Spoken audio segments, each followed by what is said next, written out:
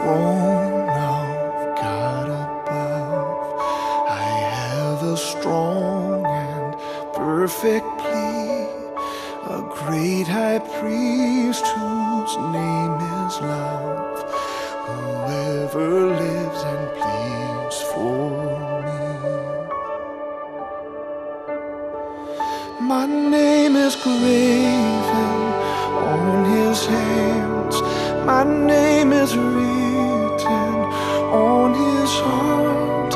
I know that while in heaven he stands, no tongue can bid me thence depart. No tongue can bid me thence depart.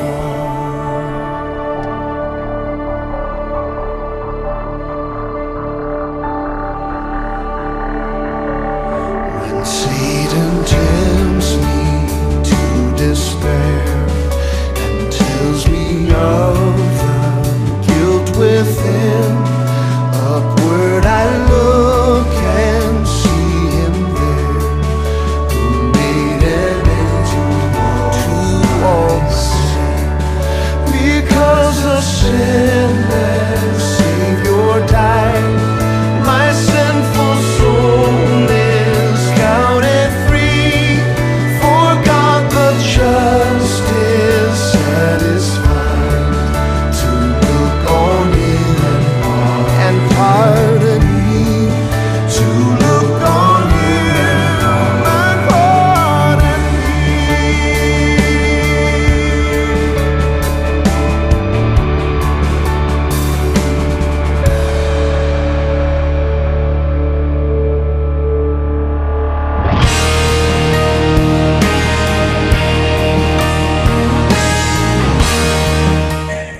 Good morning, good morning, good morning. It is Wednesday morning on the 9th day of February. What a beautiful day.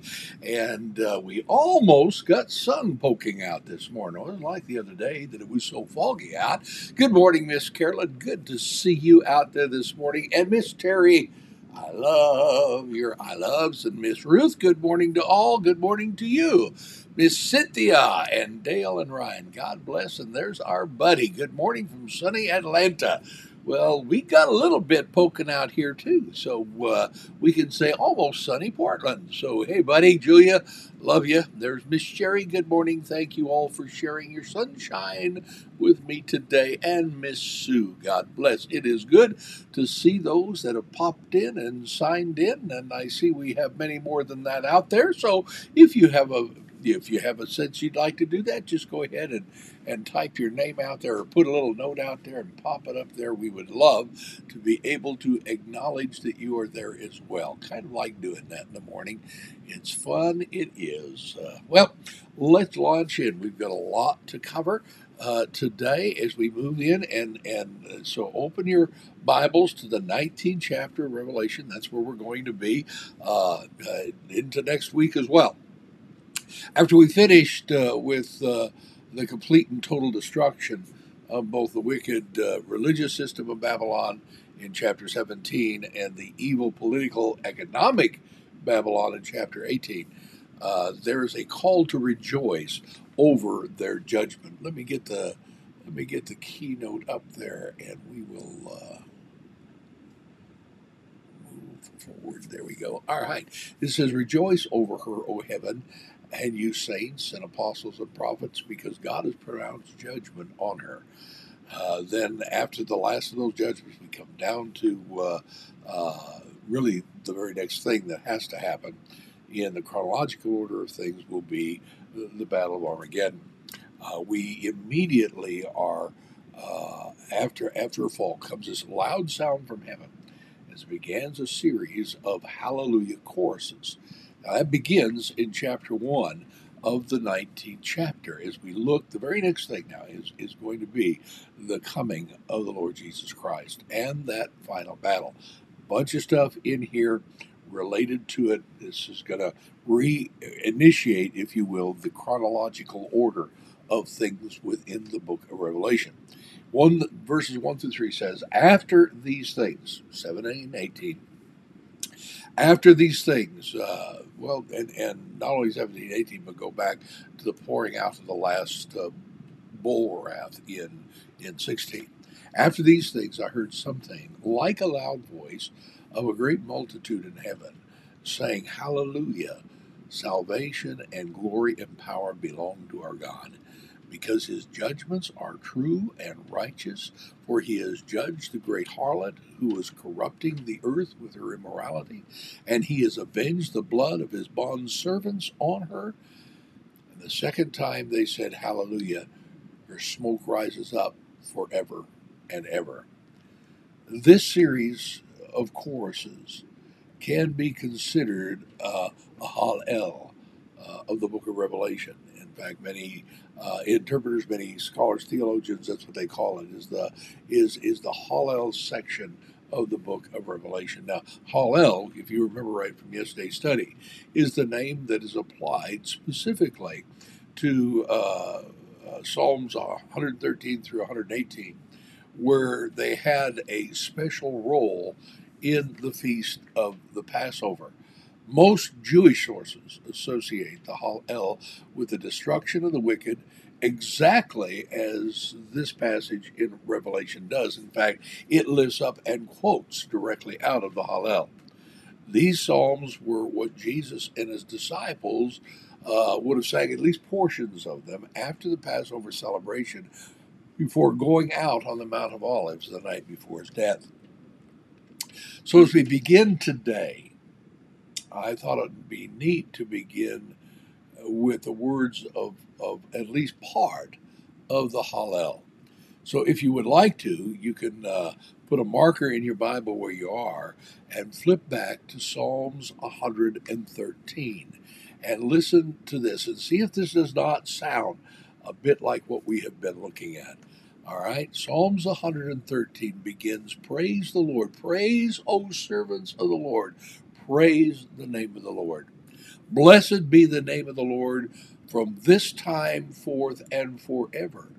From the rising of the sun to the setting, to its setting, the name of the Lord is to be praised.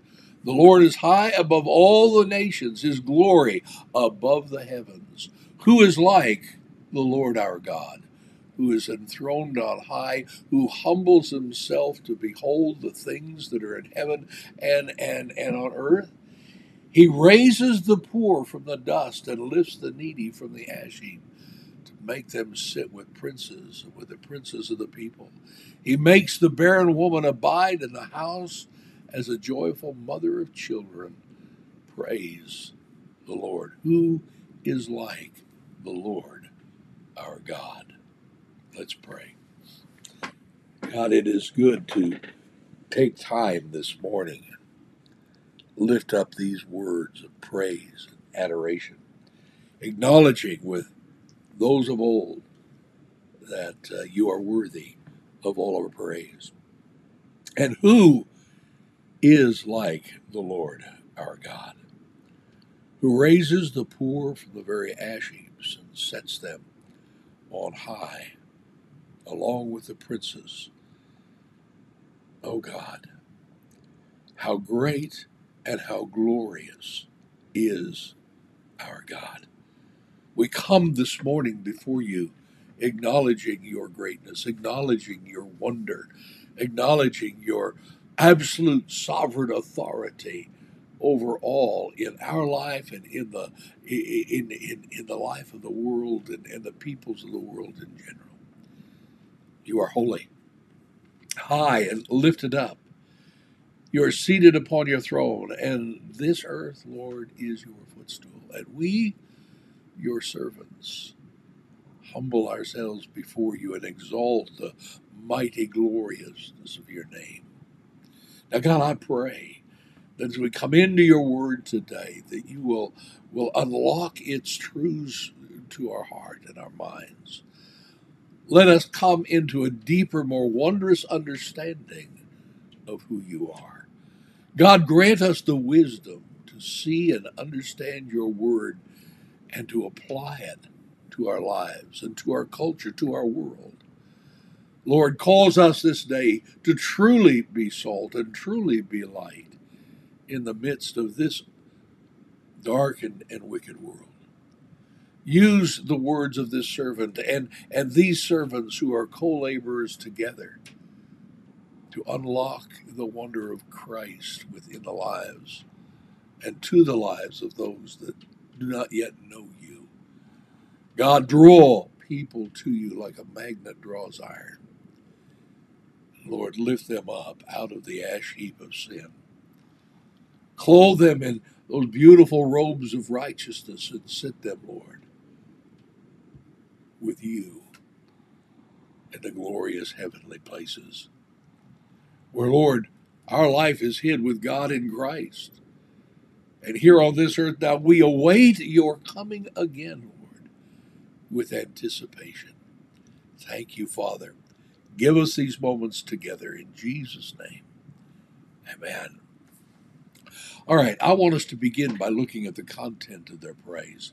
All right, in verses 1 through 3, again, look at those words. It says, "After these things I heard something like a loud voice of a great multitude in heaven saying, Hallelujah, salvation and glory and power belong to our God, because his judgments are true, and his judgments are righteous." You see, those go together. "For he has judged the great harlot who was corrupting the earth with her immorality, and he has avenged the blood of his bondservants on her." And the second time, they all said hallelujah, and her smoke rises up forever. The first aspect of praise consists of a declaration that salvation and glory and power belong to our God. Notice that it is that the hour in our God means that those giving praise had rejected the God of this world and his false Messiah, and by faith had accepted the Lord as their God and as their Savior. For this many had died a martyr's death, but to their God, who is, by the way, our God, uh, through Jesus Christ, belong all true deliverance, glory, and power. It belongs to him. We share in it, we rejoice in it, for he is our God, the God of our salvation. The apparent successes and victories of the enemies of God over his people were just purely temporal, did not last. And why do they make such a statement? Well, this is given to us in verse 2. Because his judgments are true and righteous. God's perfect, holy character, his perfect righteousness, his perfect justice, cannot act unfairly or unjustly. It would be against his nature. It would be denying himself. And he says in the word, he cannot do that. He has perfect knowledge. Absolutely omniscient. It isn't like a court of law in our day where we go in and we get, even at the best, partial truth. We don't have perfect knowledge of anything. We come to render judgments, but we render it with the best information we have. But with God, he has perfect knowledge. So there's never an error or mistake in the judgments that he makes. And therefore, he has all the facts so that all of his judgments are in accordance with truth. There is no hearsay evidence in the court of God. It's all firsthand understanding. In this case, the ground of God's judgment demonstrated in the fall of Babylon was the immorality by which the great harlot had seduced and corrupted the earth. A further reason for the righteousness of God's judgment is that he does not allow his people to suffer unjustly under the harlot. Those who died and those who suffered greatly will be avenged. He'll not let that go unavenged. In fact, he will pay back. Remember what Paul says, in quoting, the vengeance is mine. Do not pay back evil for evil. For you remember, the Lord says, vengeance is mine. I will repay, thus saith the Lord. He will avenge the wrong that was done to them. And by the way, he'll avenge the wrong that has been done to the people of God from the very beginning and on forward. Sometimes in this age it appears that there's no justice. But this cannot and it will not always be the case because of the character of God. Now, the word avenge suggests to us a complete rendering of justice to avenge his people. I thank you for letting me get a sip. I'm a little dry this morning. In verse 3, we have the second hallelujah, and is given in connection with the statement that her smoke rises up forever and ever, as it speaks of the destruction of Babylon.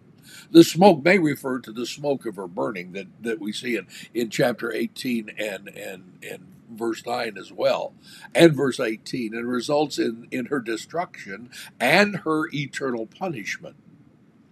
In chapter 18, verse 9 and verse 18, discuss the smoldering, smoking, burning of evil Babylon. Whichever, this guarantees that her punishment will be permanent and absolute. She will rise no more. And then all of a sudden, there's some that join in on this chorus. We have the hallelujah of the 24 elders and the 4 living creatures around the throne. Upon hearing the hallelujahs of this great multitude, the 24 elders and the 4 living creatures respond with their own hallelujah and worship to God. In verse 4, it says, "And the 24 elders and the 4 living creatures fell down and worshiped God who was seated on the throne. And they cried, Amen. So be it. Hallelujah. Praise unto God." Please note the cause, and they worshiped God who is seated on the throne. We need to capture this picture of our God who sits on the throne, enthroned even above the circle of the earth. This strongly, strongly emphasizes the permanent sovereignty of God. There is no act of man nor of nations. There are no problems which comes up in our life which overrules the sovereignty of God. You may be out there going through difficult times. I know some of you are. You may know others or people in your family that are going through horrible and horrific times. This has been kind of a transformative couple of years, has it not? And the world may mandate much to us, but none of that overrides the sovereignty of our God. Psalms 103 and verse 19 says, "The Lord has established his throne in the heavens, and his sovereignty rules over all." By the word, that word established simply means that it is permanently forever fixed and will not move. So his sovereignty is for all ages. God, with his great power and steadfast love for us, sits permanently enthroned in heaven. And as the one who sits on the throne of heaven, we ought to humbly submit to him and give him the very throne of our hearts. He is sovereign, absolutely. You see, again, this is the reason that one of the greatest keystones that we have for our life is the sovereignty of God. And the more weight that you will put upon the sovereignty of God in your life, the stronger and more unmovable your life in Christ will be. The more stable you will be in the times of crisis. You know, one of the neat things that we find in instructions during an earthquake is that you run and get in a doorway. Basically, get in an archway, because that's a solid, strong point within any dwelling. And when the earth moves around you, you get under that arch. There's a measure of protection for you. Well, when you get under the arch that has the sovereignty of God as the keystone, then I have to tell you, your life is secure.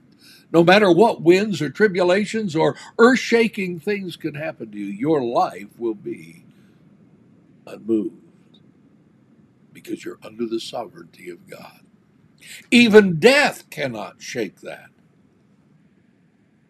God, with his great power and steadfast love, sits permanently enthroned. But too often, we're like the world.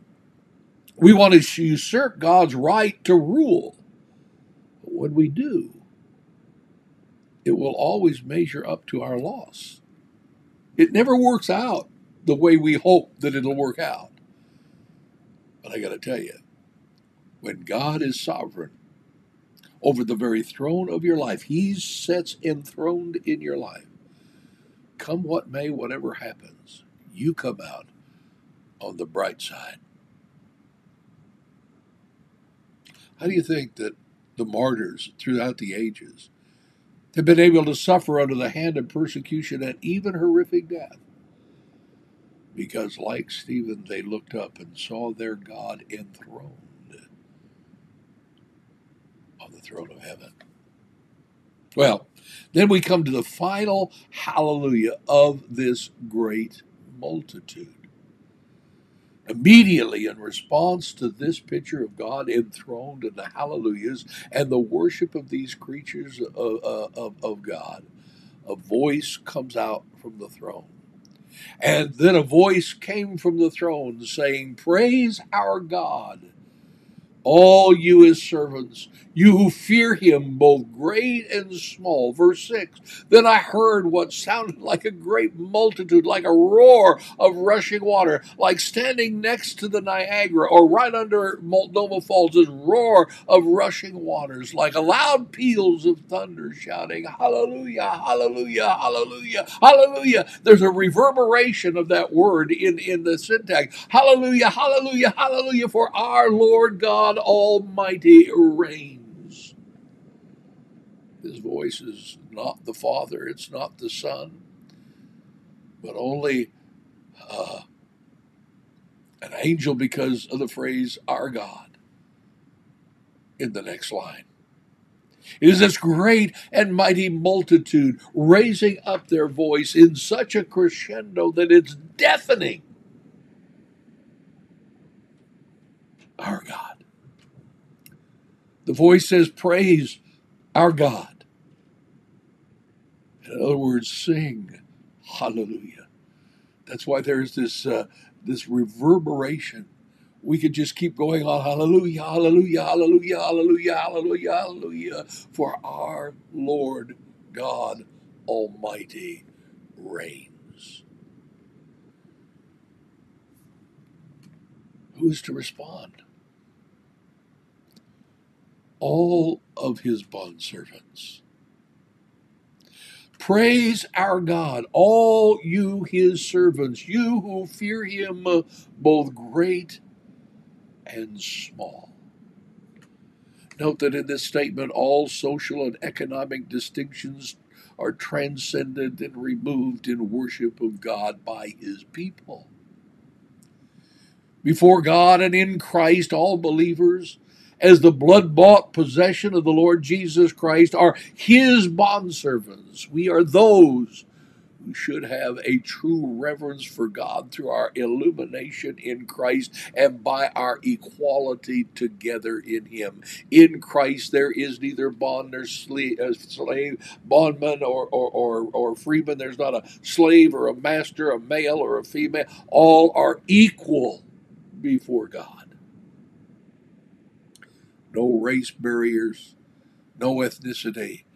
We are one in the Lord. In order to express the majesty of this praise, verse 6 describes this voice as a roar of rushing waters, like the sound, like a loud peal of thunder. It is a majestic expression of praise from the heart and the mouth of the saints of God. Then the last hallelujah states, "For our Lord God Almighty reigns." In other words, truly, he is still on the throne. He has not been shaken. He always has been. He always will be. But the primary emphasis in this context is that God is now dramatically establishing his reign upon the earth by the previous judgments, and especially by the return of the Lord, which will be announced shortly. Now, the very next vision that John sees is the announcement of the marriage supper of the Lamb. I know that it's something that we've all heard, and we're going to be looking at that. In chapter 19, verses, the last part of verse 6 and into verse 9, it says, Hallelujah, for the Lord God Almighty reigns. Let us rejoice and be glad and give him glory. For the wedding of the Lamb has come, and his bride has made herself ready. Fine linen, bright and clean, was given her to wear. This fine linen stands for the righteous acts of God's holy people. Then the angel said to me, Write this: Blessed are those who are invited to the wedding supper of the Lamb. And he added, These are the true words of God. Now, following the invitation of the saints to the marriage supper, John moves on to the next vision of Jesus Christ, the bridegroom, riding on a white horse, coming to assert his dominion and finally defeating his enemy, the beast, the false prophet, and begin what is known to us as the millennial reign. Now, this period will cover 1,000 years, where Jesus will reign as king on the earth, setting upon a throne established, while the devil is bound and unable to deceive. Now, this will be discussed later in the next chapter, in chapter 20.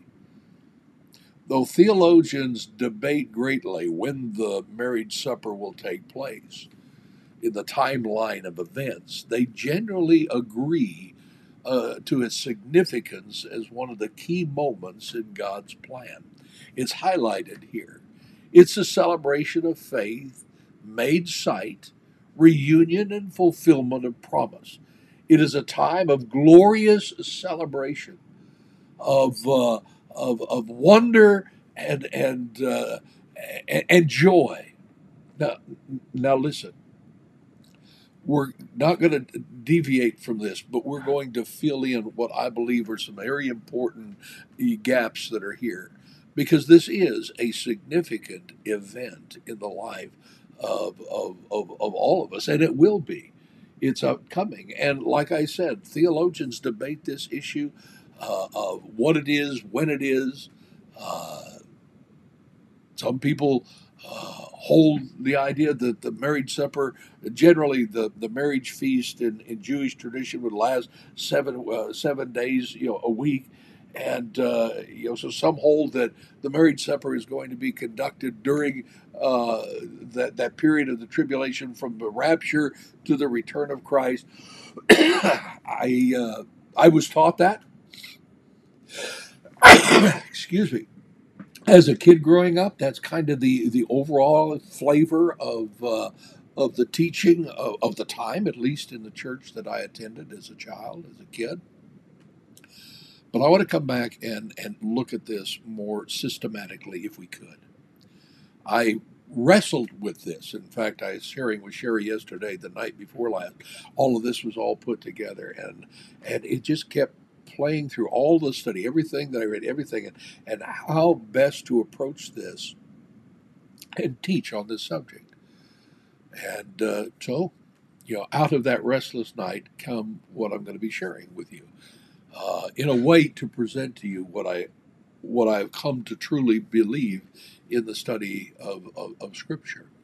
This isn't a new epiphany or a new revelation, but it's one I've never taught, or anything in any detail. So the first thing I want us to do is identify the bride. Though this is a much debated topic, believe it or not, among theologians of all stripes, I'd like to take an approach that I believe to be consistent with the whole counsel of God. There are some theologians that believe that the bride of Christ is strictly the church that comes out of the church age, that are gathered together from the time of Pentecost until the rapture. That's the bride of Christ. There are others that believe the bride to be Israel, national, physical, Israel, and those Jewish believers, that come to believe throughout the ages, or in the tribulation, because it relates to, I saw the new Jerusalem coming down as a bride adorned for her husband. So they say that relates to strictly Israel. Therefore, Israel is the bride, because in the Old Testament, Israel is considered the bride throughout the Old Testament. So that's the bride. And the debate rages on. But I do want to give you something that I think is consistent with what we've been studying and with the whole counsel of God. First of all, I would like to say that I truly believe the church is the bride of Christ. The church consists of all who have been called out of this world, both from physical Israel, that would be include the Jews, and from the Gentiles. It is from these two that one new man is created. Remember Paul's words in Ephesians chapter 2, verses 11 through 19. He says, "Therefore remember that formerly you, the Gentiles in the flesh, who are called uncircumcision by the so-called circumcision, which is performed in the flesh by human hands. Remember that you were at that time separated from Christ, excluded from the commonwealth of Israel, and strangers to the covenants and promises, having no hope, and without God in the world. But now, in Christ Jesus, you who were formerly afar off have been brought near by the blood of Christ. For he himself is our peace, who made both groups into one and broke down the barrier of the dividing wall by abolishing in his flesh the enmity, which is the law of commandments contained in ordinances, so that he himself might make the two into one new man, thus establishing peace." Now, move on to verse 16. "And might reconcile them both into one body to God through the cross, by it having put to death the enmity. And he came and preached peace to you who are far away, and peace to those who are near, peace to the Gentile and peace to the Jew. For through him we both have access in one Spirit to the Father. So then we are no longer strangers and aliens, but you are fellow citizens with the saints and are of God's household." So we see that the church is made up of two distinct classifications of people: Jews and Gentiles, those who are afar off and those who are near, all brought together and peace made by the blood of the cross. He brought the two together and made one new man, speaking of the church. Once a person repents, whether they're Jew or Gentile, they put their faith, his or her, into Christ, receiving the gift of the Holy Spirit to guarantee the assurance of God. They become members of the body. They become members of the church, of which Jesus Christ is the head. But notice this incredible statement that the Apostle Paul makes when he writes to the members of the local church in Corinth. In his second letter, in the 11th chapter, 2nd verse, he says, "For I am jealous for you with a godly jealousy, for I betrothed you to one husband, so that to Christ I might present you as a pure virgin." Now, he's drawing us a parable. He's drawing into our remembrance a parable, the parable, if you will, of the 10 virgins. You remember 5 were waiting and prepared, 5 were not. They were all betrothed, but you could say those who were waiting in anticipation, in preparation, were ready when the bridegroom came. He's liking this to the church now. Here we see a unique relationship the church also referred to, if you will, in Galatians 6 and verses 15 and 16. There is neither is circumcision anything, nor uncircumcision, but a new creation. And those who will walk by this rule, peace and mercy upon them and upon the Israel of God. Now, this does not speak of the physical Israel only.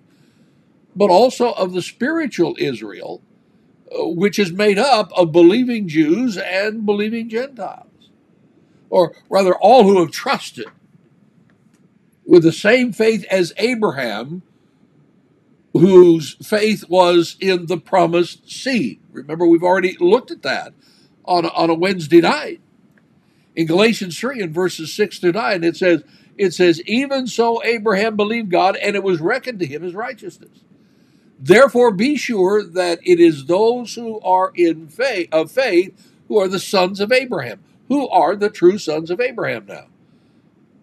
Those who believe in Messiah, even as Abraham believed and trusted God, it was counted to him as righteousness. The scripture, verse 8 says, the scripture foreseeing that God would justify the Gentiles by faith, preached the gospel beforehand to Abraham, saying, all the nations will be blessed in you.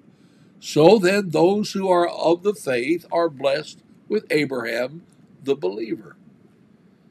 So those who are in Christ by faith are the church and are the betrothed of Christ, engaged to be married to him. Now you know that the betrothal period, the same weight of marriage was on the betrothed, though that marriage had not been consummated. And we're going to look at the phases of a Jewish wedding ceremony, getting in tomorrow.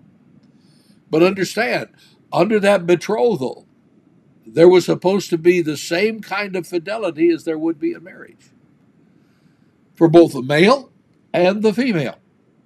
For those who are in Christ by faith, we are the church, and we are the betrothed of Christ, engaged to be married to him. Paul's words. Then Paul paints this same picture, does he not, in Ephesians 5, when he tells the husband, love your wife just as Christ also loved the church and gave himself for her. And then he says to the wives, submit to your own husband as to the Lord. Therefore, just as the church is subject to Christ, let the wives be subject to their own husband in everything. The picture is the church is the wife, the bride, if you will, and Christ is the groom or the husband. Now, John paints that very same picture, John the Baptist, in John chapter 3, if you want to go back and look at it. So the church is the bride of Christ.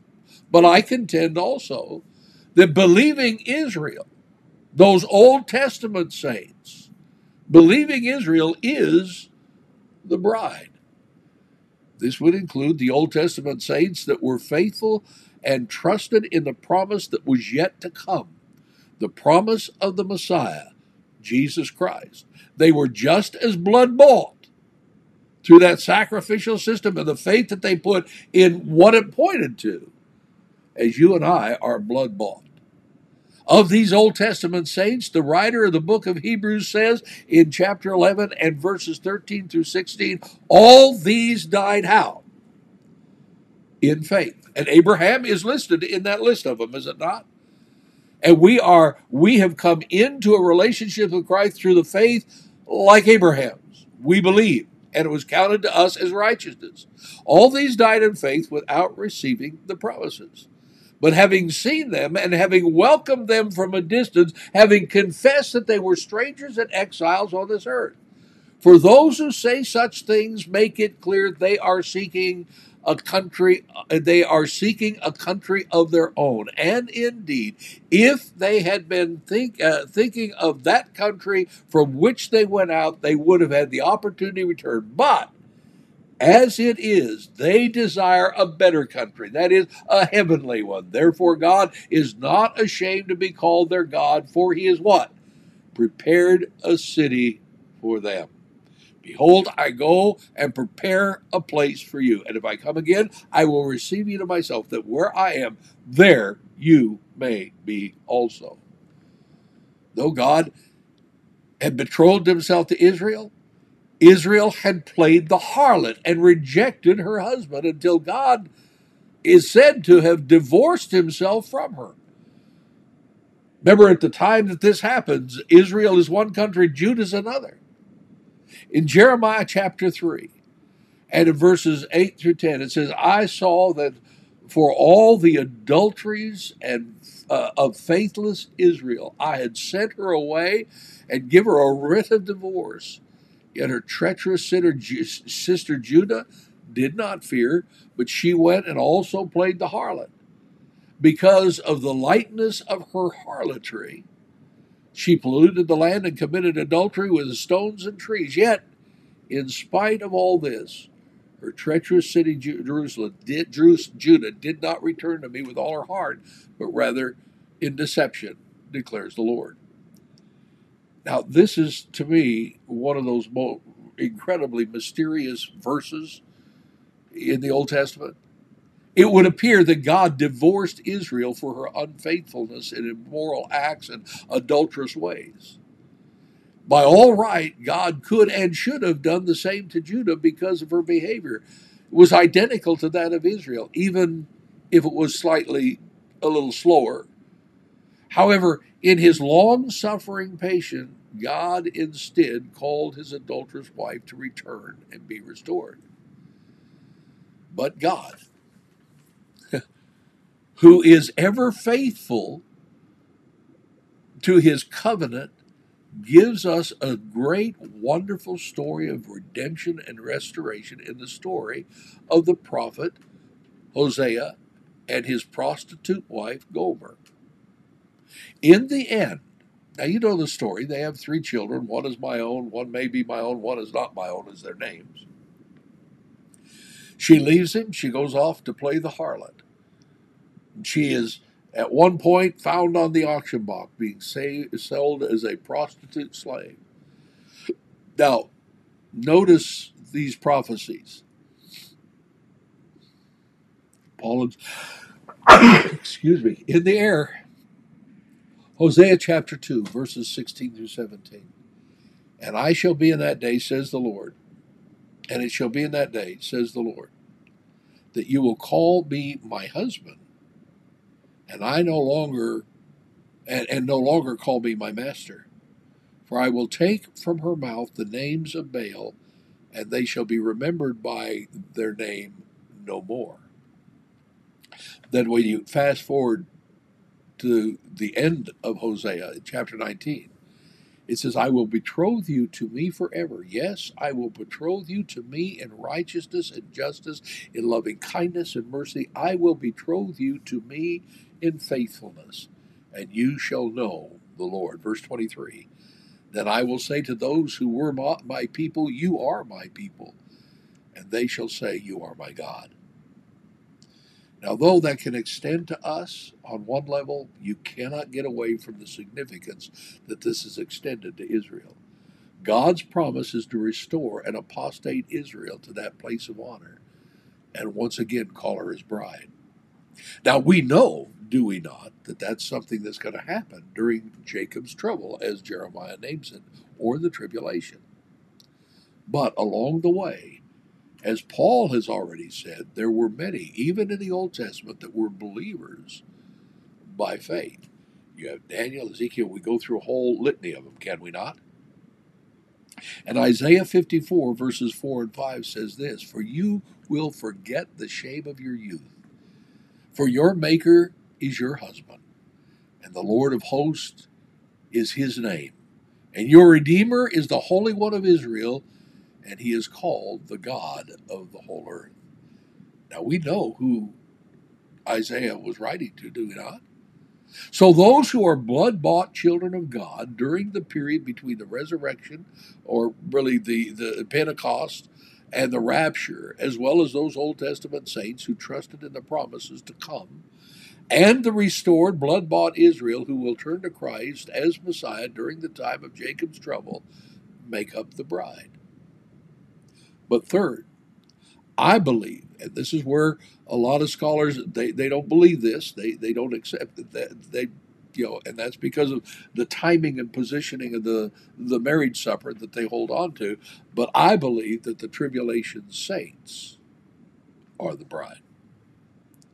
In Revelation 7 and verse 14 gives us a clear picture of those who believe during the tribulation period. It says of them, then one of the elders answered, saying, those who are clothed in white robes, who are they, and where they come from? And I said to him, My Lord, you know. And he said to me, These are the ones who came out of the great tribulation, and they have washed their robes and made them white in the blood of the Lamb.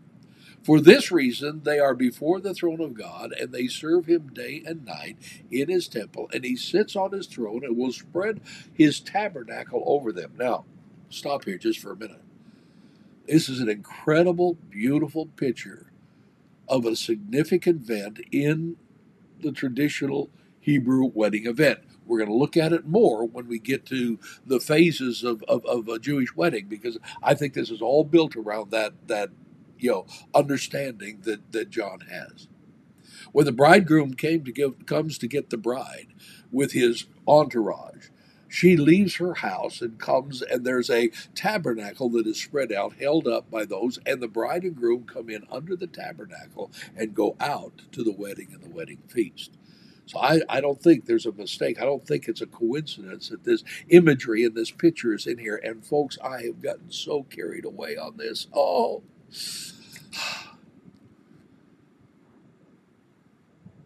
I need to finish it. I pray if you can't stay with me for the next couple of minutes, that's fine.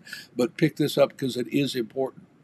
In verse 16, it says, And they will hunger no longer, nor thirst any more, nor will the sun beat down on them, nor any heat.